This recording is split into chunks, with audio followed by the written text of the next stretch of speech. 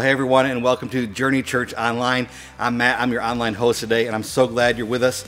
We are in week 2 of our series called I Survived 2020, and this year has been like a dumpster fire, right? It's left us feeling stuck, we're uncertain, but even in the middle of all of the craziness of this year, we want to move from just surviving to actually thriving even in the chaos.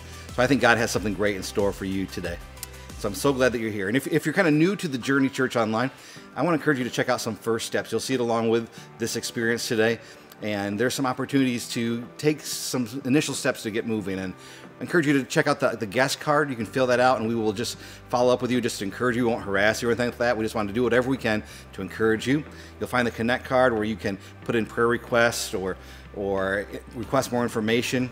I want to encourage you to invite someone to join you today.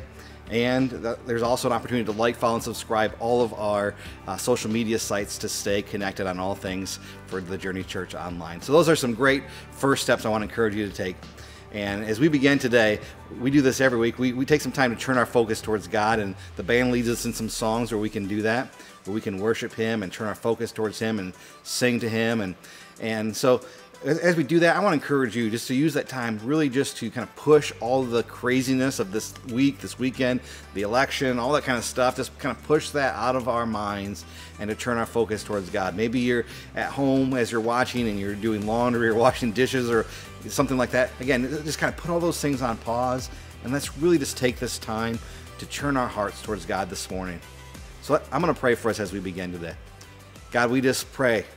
And we think of this promise in your word that says, if we draw near to you, you will draw near to us. And so we want that today, God. Draw near. We need you. We want to experience you. Meet with us today. Speak to our hearts. We turn our hearts and our focus towards you right now. We pray in your name. Amen. Let's join the band and use this time to turn our focus towards God. Again, just sing along if you want or focus on those words, and let's just use this time to really focus in on God and His greatness and His love for us and what He has in store for us today.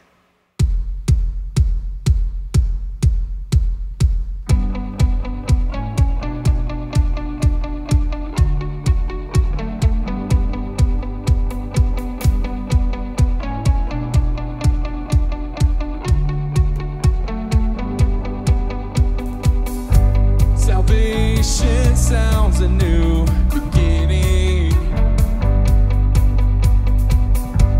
as distant hearts begin believing redemption's beat is unrelenting. Your love goes on. Your love goes on. In the world is waiting.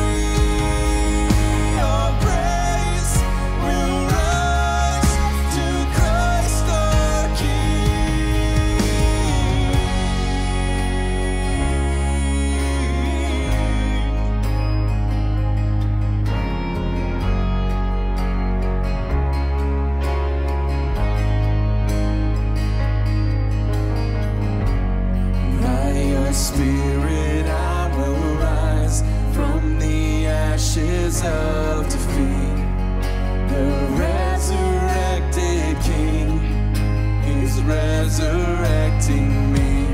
In your name I come alive to declare your victory.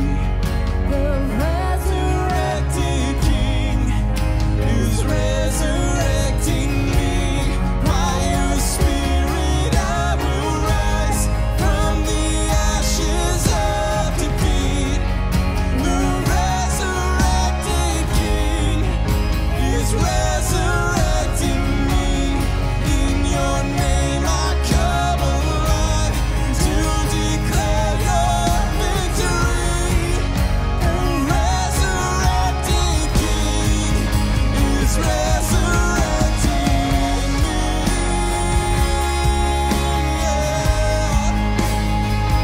He resurrected me. Our God is love.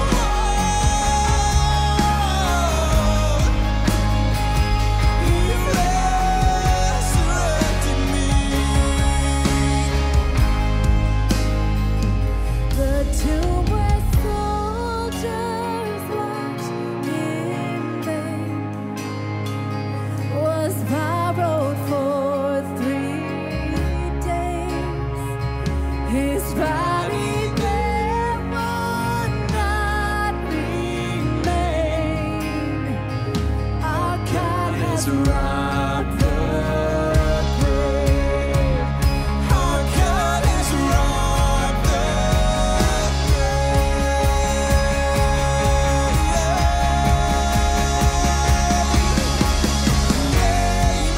Your name is victory. Your praise will rise to Christ our King. Your name is victory.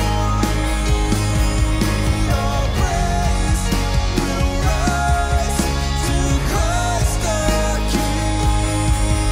Our praise will rise to Christ our King.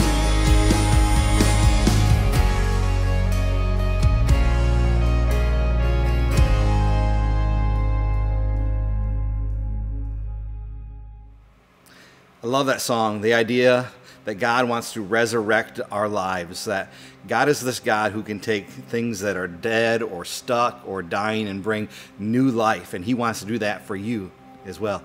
And that goes right along with our series. We have something that we're doing to encourage you to experience that new life, to experience some forward movement. We have this survival guide to go along with our series.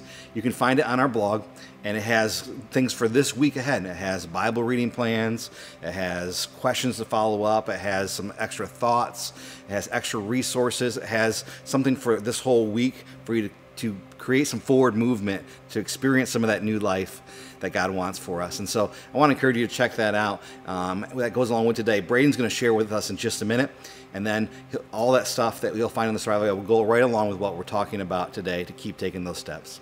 Again, you can find that on the blog. The blog has all other kinds of resources that can be helpful for you. We have a special post every week. It's called This Week for Church Online, and it has everything for follow-up for today and for the week ahead. So I encourage you to check that out as well.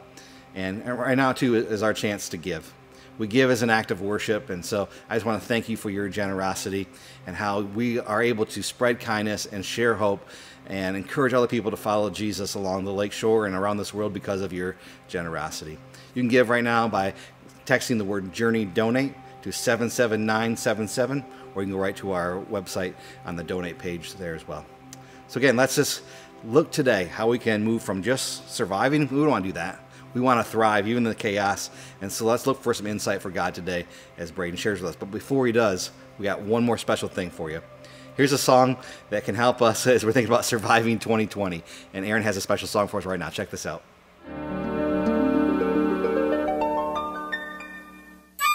Wear a mask, wear a mask. You can craft one really fast. Tie a scarf around your neck, that's what the CDC has asked. Get some cloth, rubber bands, or sew on your own by hand. It will help you be protected so that you don't get infected. And when you're at the store and scoffing on the broccoli florets. Go on and keep your distance, and in this key instance, wear a mask, wear a mask, wear a mask.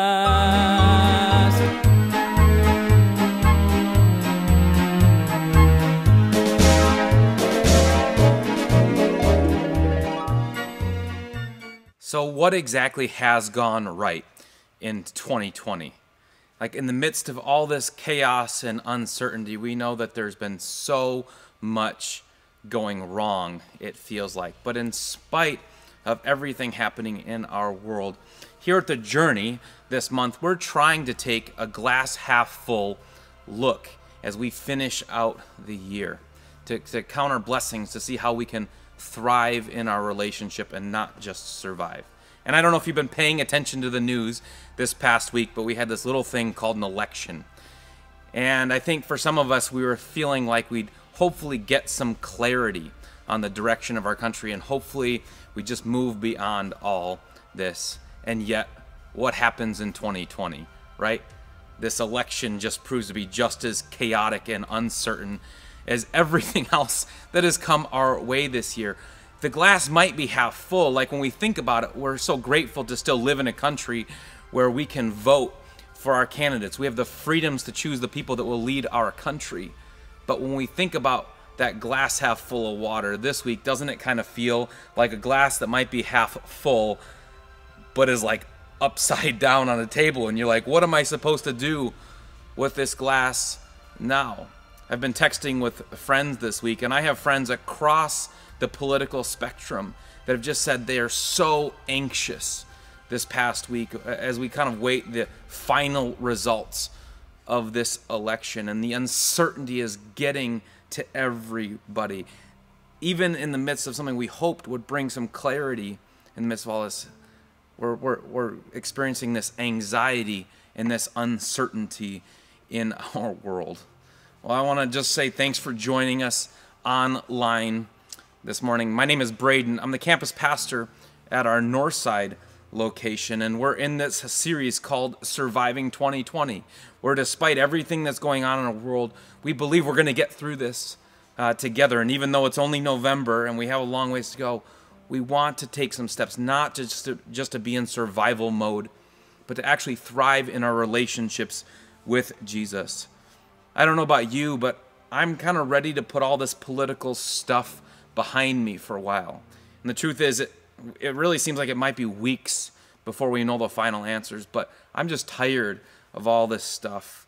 Like, you think about it, the politics, the ads, the arguments, all this stuff, it's been on TV, it's been online on Facebook and other social media platforms, it's been in people's yards, it's been the center of so many different conversations with friends and family throughout all this. There's the trucks with the big flags driving around, and so much of it, I'm like, can we just move beyond all this stuff? I think we're all just kind of fatigued and tired. I don't know about you, but I've been finding actually pretty hard to focus these last several weeks and months as we try to figure out our way through all the uncertainty and all the really confusion and chaos in our world. Different kinds of regulations, different kind of ideas about what's going to happen, trying to figure out things for my family. Are my kids going back to school? Are they going to be home for a while? Even some job uncertainty, like what's my job going to look like this week? What's required of me? There's just been so much going on, the political noise of this season.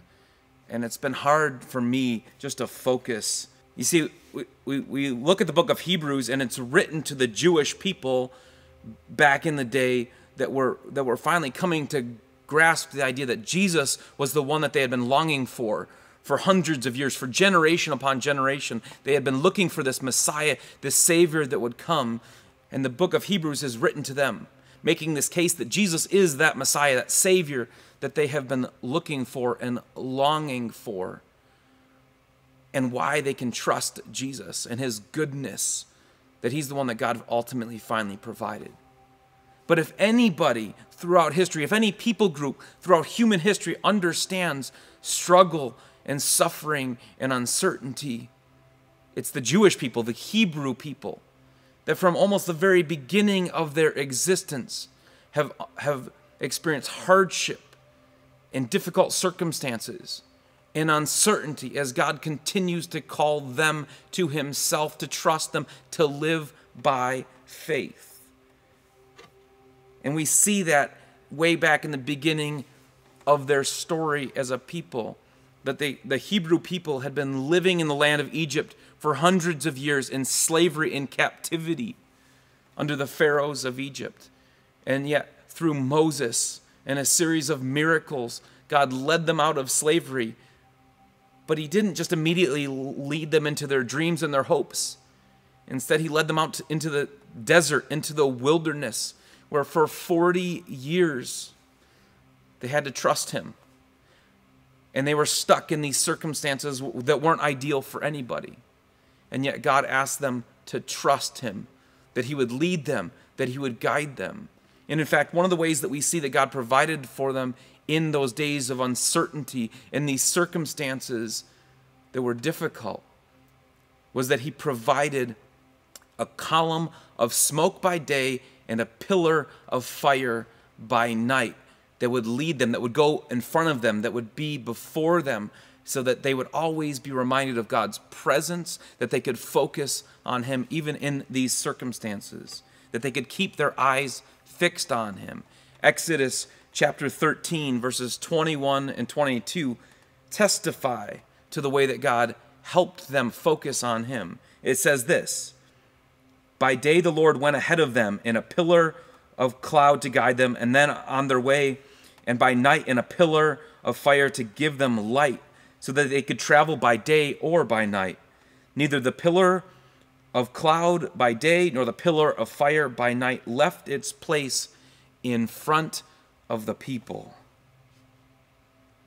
You think about what they were experiencing, 40 years of wandering in the wilderness, having left such harsh circumstances of slavery and captivity in Egypt, but now wandering in the wilderness, all the uncertainty. Do you feel like that at times right now? That we're just kind of wandering in uncertainty? The Hebrew people knew what that was like. And think about the ways that they could get distracted, worrying about where they would find protection, where they would find food, where they were going, when things were going to go back to normal. All the different ways that they might find themselves getting distracted. And yet it says these pillars went in front of them and was always before them, because no matter the circumstances, God always wants our eyes fixed on him. That even though there were all kinds of distractions for them, undoubtedly, God gave them the opportunity to focus on him, to live by faith, to trust him even in the uncertainty. And so as we look at the book of Hebrews in the New Testament, this is a reminder to those people that have been telling these stories for generation after generation of the way that God has always provided a way for them.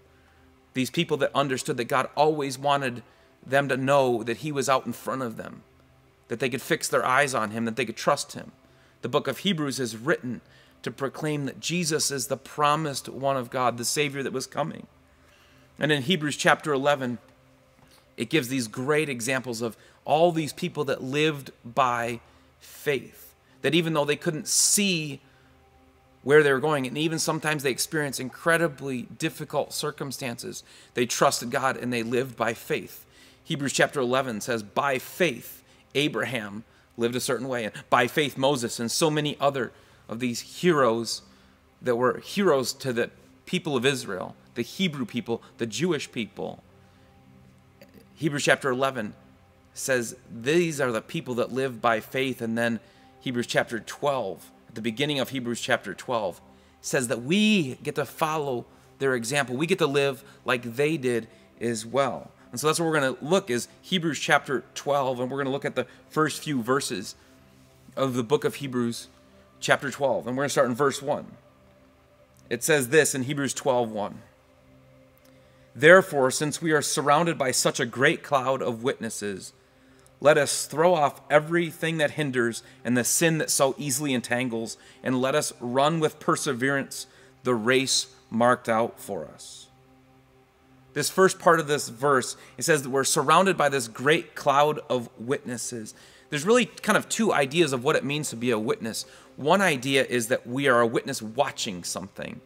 But then there's the idea of a witness as the person that gets up in a courtroom and gives testimony to something that they had seen or experienced in their life. In Hebrews chapter 12, verse 1, I think when it says we're surrounded by this great cloud of witnesses, it's not this idea that there's a whole bunch of people watching us. That might even be a little weird, to be honest, if we thought about our lives that way, that a whole bunch of people are floating in the clouds watching us. Instead, it's this idea that there are all these people that are testifying to the way that God had provided in their own life, to the way that they ran their own race, that they lived by faith in their own life, and they are testifying to us. Kind of this idea that I did it and you can too. Hebrews chapter 11 is all these great heroes of the faith that lived by faith. By faith, by faith is this key phrase we hear repeated.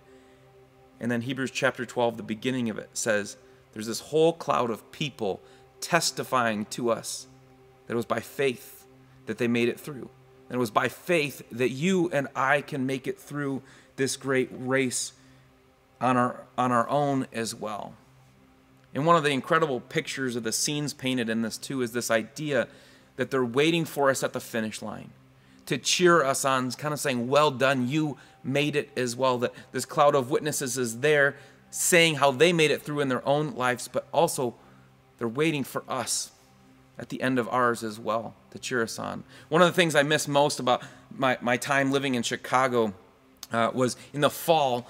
Every year in Chicago, they run the Chicago Marathon. Didn't happen this year because of everything going on.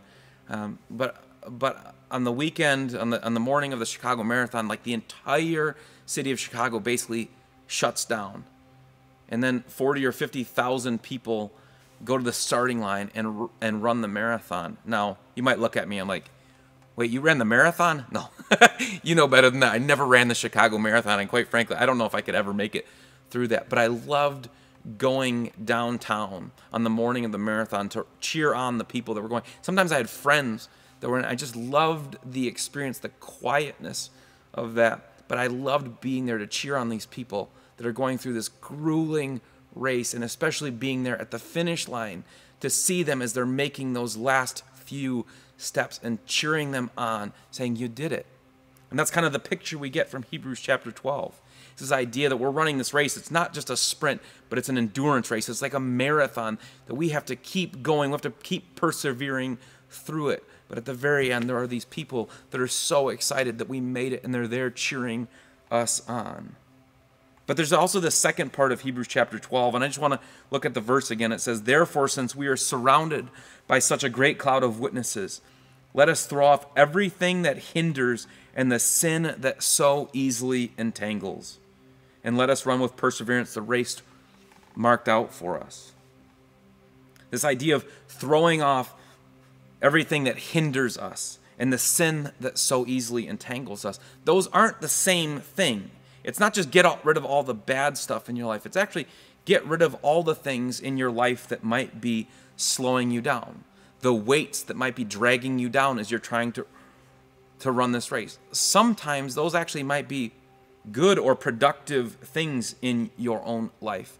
Maybe it's not actually just sinful things, but are just some things that are distracting you from running your race or slowing you down. Like, I think one of those things in my own life as I've been going through this COVID season is I realized one of the ways that I was coping through all this is I like some quiet time, but my kids had been at home for what felt like years. It was weeks or months that they had been at home for virtual school and stuff like that, and I just wanted some quiet time.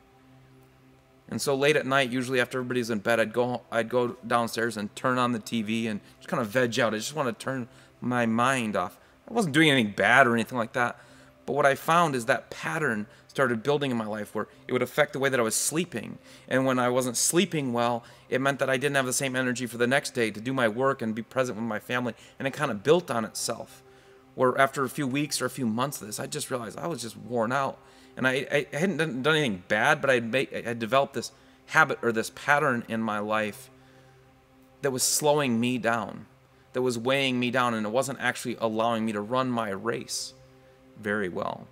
And I wonder if there's maybe something in your own life that you would say that as well. Maybe it's the expectations that other people, maybe a boss or somebody in your family has placed on you, that you're trying so hard to please them or make them happy that it's actually preventing you from running your race well, because their thoughts of you or their opinion of you is actually slowing you down from becoming the person that God is calling you to be in this season. I know for so many people, Facebook has been the thing that's just been dragging them down, right? Like, Facebook is actually kind of neutral. Like, it's what we do with Facebook, right? Facebook in itself isn't inherently evil. I know that new documentary came out. Some people might say that it is. But really the idea is that even if Facebook as a tool, it's kind of neat in some ways to be able to connect with people across the world, and we haven't seen in a while. But some people are finding that what they're experiencing through something like that, it's actually dragging them down and weighing them down. It's not like they're sinning, but it's slowing them down from running their own race, because they're getting dragged down by what they see from other people, or what other people are saying about them or to them in their own life. And then there's this idea that sometimes sin also slows us down, that it sort of entangles us in our own life, that we're actually stuck in some patterns that are actually affecting our heart and our soul, and they're actually preventing us from drawing close to God, from focusing on Him, because we're distracted by things that we know we should not be doing, that actually do have negative impact in our lives. And we need to strip off some of those things. I don't know what that might be in your own life. I think there's all kinds of different ways that we might be tempted to fall into some bad habits throughout this COVID season. We might be stuck in some patterns in our own life that really, it's not that they're just not good for us, they're actually causing harm to us and our own hearts and our own souls. And maybe there's some things that we need to take some steps on in our own life to get rid of some of those sin patterns and habits in our own lives. We need to throw these things off because they're slowing us down. It's like the idea, you don't want to run a marathon with a big hiking backpack and big boots and a big coat on. You want to be as efficient as possible, as light as possible, so that you can persevere to the very end. And that's the encouragement, is that as we fix our eyes on Jesus, we can persevere, and we can get rid of all the things that are slowing us down in running our race, and we can realize that the course is marked out for us. These heroes have gone before us. They're waiting for us at the end. They're testifying that they've gotten through it, and we can get through it too. And so we go. We strip off the things that might slow us down or entangle us, to trip us up, and we move forward. Hebrews chapter 2 encourages us to fix our eyes on Jesus.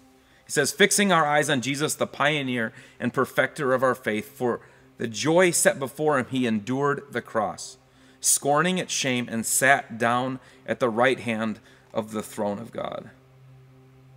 See, Jesus came, even though he had this place at the finish line in heaven, he left that place of comfort and that place of glory and became like us.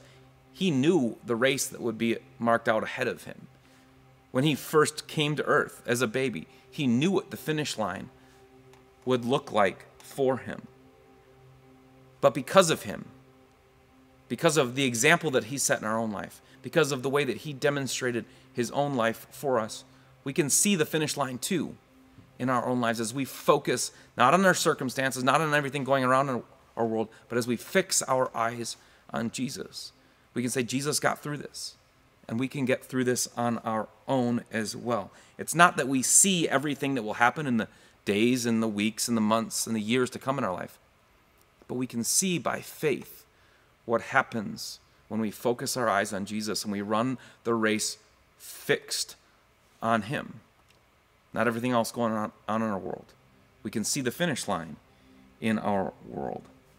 The course has been set. The weights, the sins, the things that weigh us down have been stripped off. And we're running the race.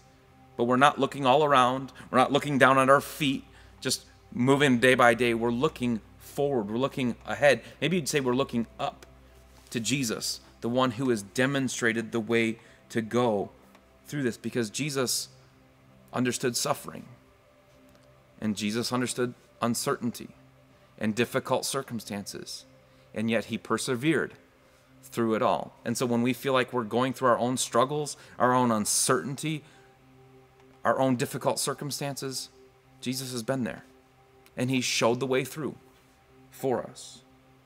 And what it tells us is that Jesus is both the one that wrote our faith, he's the author of our faith, but he also perfected our faith. He completed our faith. So Jesus is the one that created the opportunity for you and I to live by faith. He demonstrated the way to live by faith, but he's also the one that completes our faith. He's the one that gives us the ultimate reward because of our faith. We can live that way as we fix our eyes on Jesus. We don't just have to feel like we're surviving. We can thrive as we fix our eyes on Jesus and not the circumstances around us. And then Hebrews chapter 12, verse 3, the last verse we're going to look at today, says this: "Consider him who endured such opposition from sinners, so that you will not grow weary and lose heart." Jesus didn't get caught up in the circumstances. He had people that were trying to stop him. He had incredibly difficult circumstances and experiences in his own life. But he didn't let any of that get in his way. He persevered. He endured. He realized it wasn't just a sprint. It was a marathon. And he kept pushing forward. And because Jesus did, we can too. We can think about Jesus. We can think about his own challenges and his own sufferings and realize Jesus got through so much more. He understands what we're going through. We can get through it too as we fix our eyes on him, as we consider him and realize that he showed us the way through it. When we fix our eyes on Jesus instead of our circumstances, this place where we might feel stuck or frustrated can become a place of transformation in our lives. That we're not distracted by everything going on around. Instead, we're focused on Jesus, running the race that's ahead of us and being transformed by him into his own likeness as we take our steps, little by little, forward. That it's not just a sprint, that it's an endurance race. It's like a marathon. We just have to keep going, putting one foot in front of the other, not just giving up or quitting or stopping in the middle of the way. Just say, let's keep going. It's time to focus. It's time to focus on Jesus, the author and perfecter of our faith. Don't focus on your circumstances.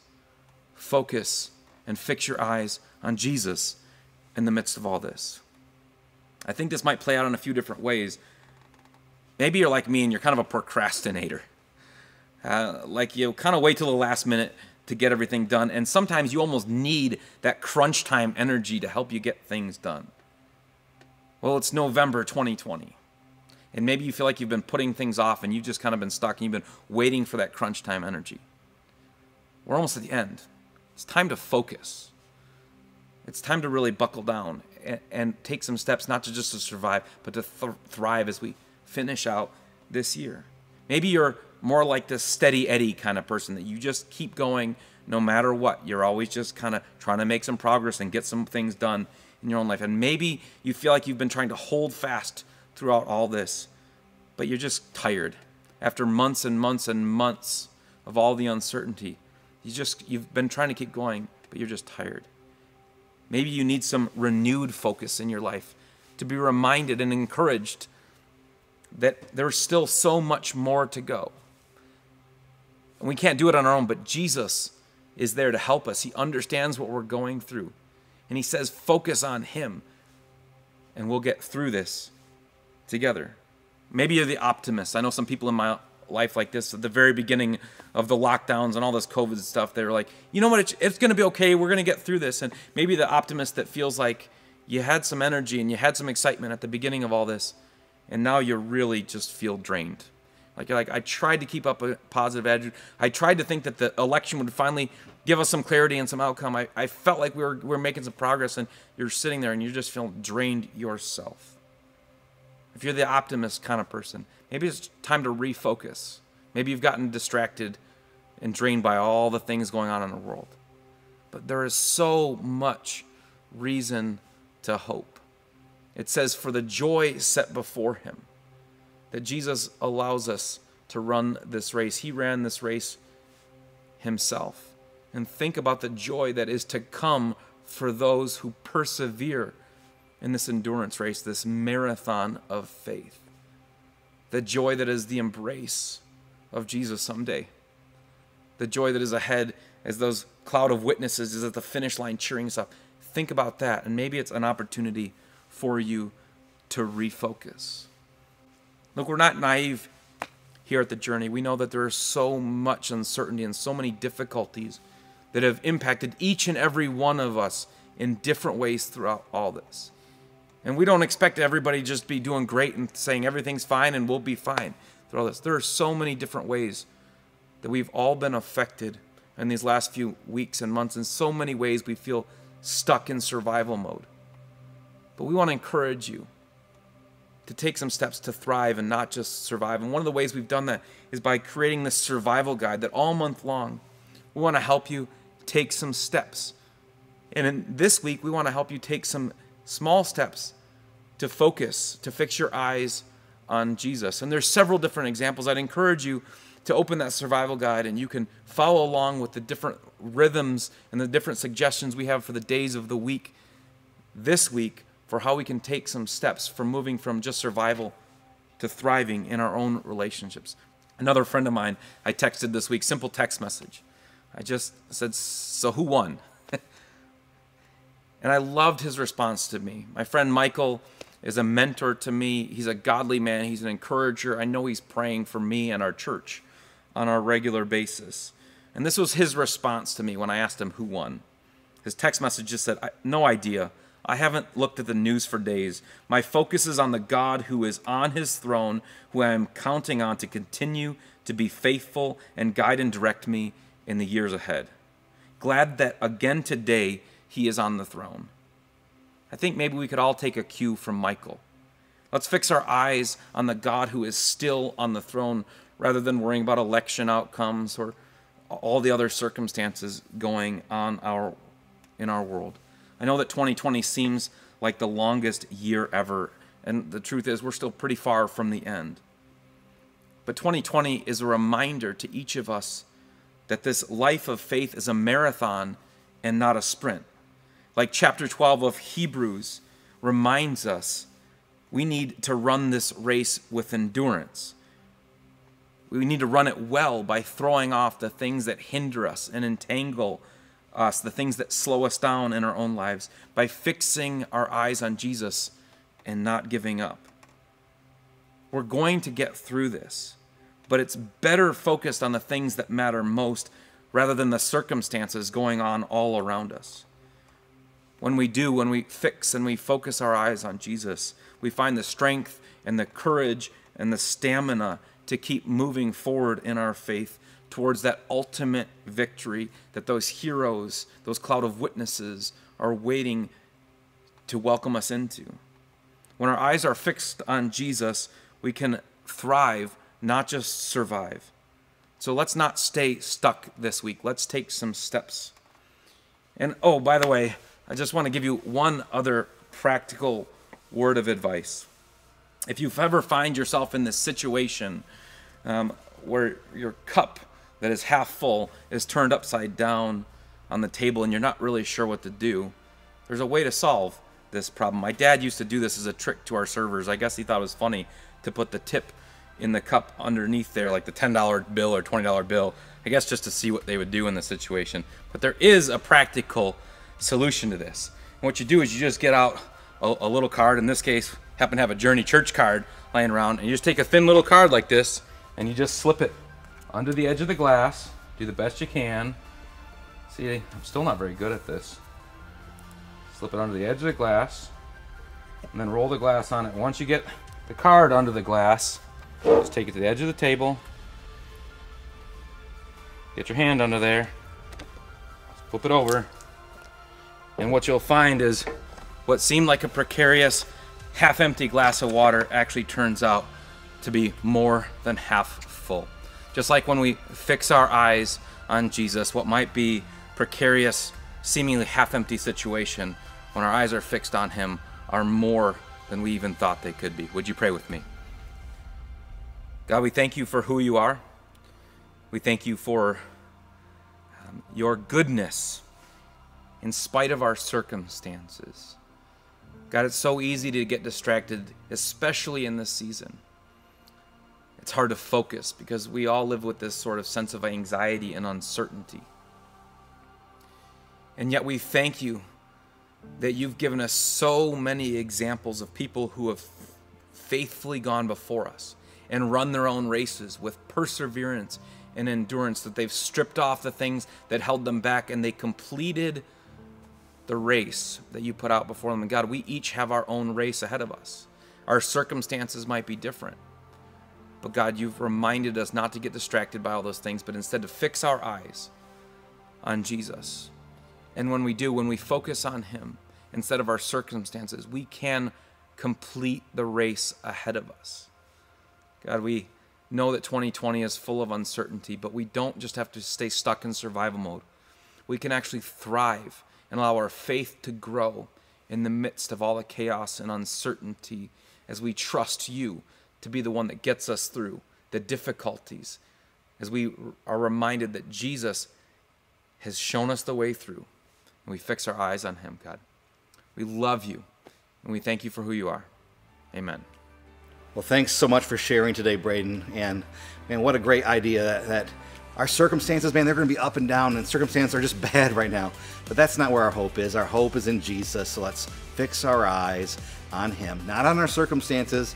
Let's fix our eyes on him. And some ways we can do that this week, if you check out that survival guide, it's on the blog, and it will guide you through this week ahead, and will give you a lot of great opportunities. It'll give you some insight. It'll give you a guide to help you take some steps to fix your eyes on Jesus so that you can not just survive, but you can thrive even in the chaos. So make sure you check out the survival guide for this week, as it will help all of us keep taking steps to move forward, to not be stuck in just the survival mode, but to actually thrive. I want to encourage you too, if you have kids, right now is a great time just to pull the kids together and do Sundays at home.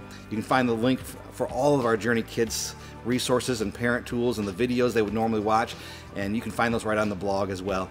And I encourage you again, man, parents, just set a special time. Maybe it's Sundays after you watch and participate with Church Online. Maybe Sundays right after that you pull the kids together, but have a set time because they're talking about some important things too. Like all this month they're talking about gratitude, which can help us thrive even in the chaos. And so who doesn't want their kid to be more thankful, right? And so they're talking about gratitude all this month. So check out those kids resources from our Journey Kids. They're again right on the blog along with the survival guide. And you can find all those things for a special post we call This Week for Church Online. Again, I'm so glad that you were with us today. I hope that this week that you experience God in a new way as you fix your eyes on him, that you don't let your circumstances dictate your life, but you put your hope in the God who is greater than all the circumstances that we're going to face. This week, I hope you follow Jesus, spread kindness, share hope. Remember, we're better together. Thanks for joining us. I hope to see you online this week and back here next Sunday for week 3 of I Survived 2020. Have a great week, everybody.